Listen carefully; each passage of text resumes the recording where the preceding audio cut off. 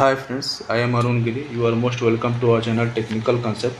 So our today's video is types of fields used in cooling tower. Okay, so in this video we are going to see type of fields and its application. If you have not subscribed my channel till now, then please subscribe the channel and also press the bell icon. So in this video we are going to cover the topics like types of fields used in cooling tower and its advantage and disadvantage, and purpose of fitting fields in cooling tower, and then which type of fields has higher efficiency. Okay, so keep watching this video up to last, and if you have any query then please comment in comment box. Now let's start. There are mainly two types of fields are used in cooling tower. First is film type and second is splash type. Now we'll see the image of both. The first, this is the image of film type fields which are used in cooling tower, and this is the image of splash type fields which are used in cooling tower. Okay, now we see in detail one by one. This is the film type fields. From the name we can see that here film of water is forming on the surface of this fields. First of all we will see the purpose of fitting fields in cooling tower. The purpose of fitting fields in cooling tower is to increase the surface area of water so that more air will become in contact of water and cooling tower efficiency will increase. Our cooling tower efficiency is directly proportional to contact between air and water. If more contact between air and water, then cooling tower efficiency will be higher. So purpose of fitting these fields in cooling tower is to increase the surface area of water. So here this film type fields increasing surface area by forming small fine film of water on the surface. You can see here this is the surface of film from where water is entering inside this film.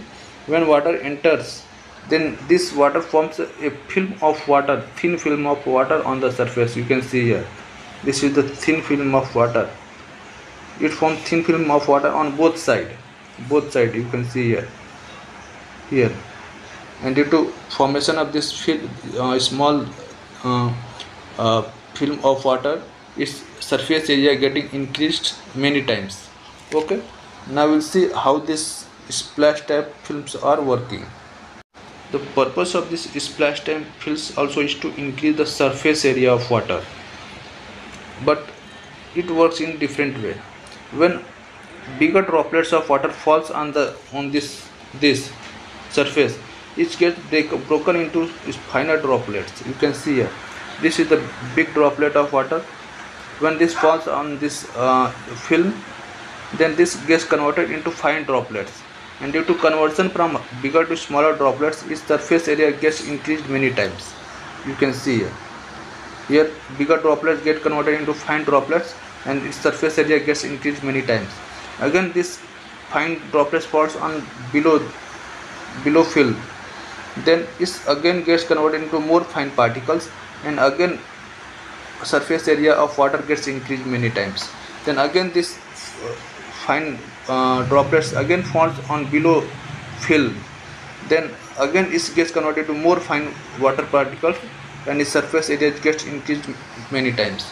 Like this it is working and increasing the surface area of air, surface area of water, and due to increasing surface area, more air and water contact taking place and cooling tower efficiency getting increased. Okay, so now like this it is working. Now we will see advantage and disadvantage.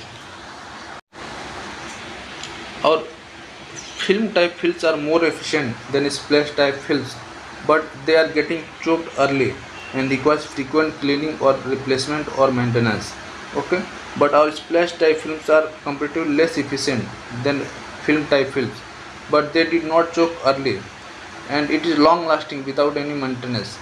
Okay, so this is the advantage and disadvantage of splash and film type field cooling tower, splash and film type fields. So this is all about the today's video. I hope you like the video, and if you have any query or comment, then please comment in the comment box. So thanks for watching. Bye bye.